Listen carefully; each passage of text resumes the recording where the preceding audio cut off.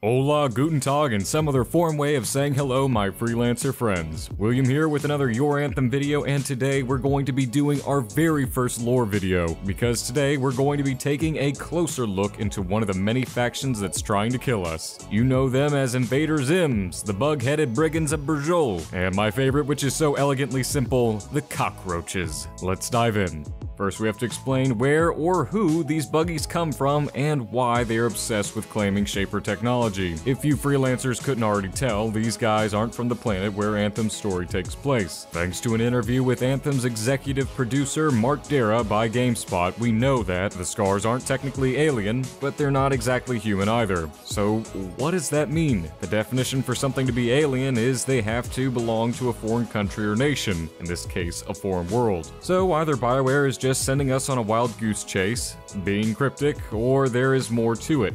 I'll give you my theory in a minute. Also, for one reason or another, the Scars have a mysterious connection to the Shapers. Odds are most of our encounters with the Scars will be either extermination, preventing them from obtaining/recovering Shaper tech, and so on. Another interesting avenue would be teaming up with the militaristic Dominion to take these freaks on, as the Scars appear to be the enemies of all of humanity. And if they want the Shaper tech, that would definitely put a halt on the Dominion's efforts to harness the Anthem of Creation. But now that we have that out of the way, it's lore theory time. As far as where the Scars come from, I believe they could be a pre-Anthem world creation or an after humanity developed creation. What I'm saying is, where would the Shapers have been before our world? Where would they have gone after they left our planet for whatever reason? In either instance, they could have created the Scars world and then left it much like they did ours. But if they left their world like they did ours, why didn't they leave their tools behind? Or if they did, is that how the bugs have the ability for space travel while we're stuck on our world?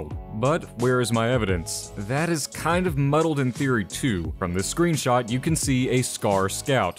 Try saying that 5 times fast. What I want you to notice is its legs. Notice how their legs are bent like our javelins, with our feet as the knees of the suit. I believe this is called a cursorial leg type.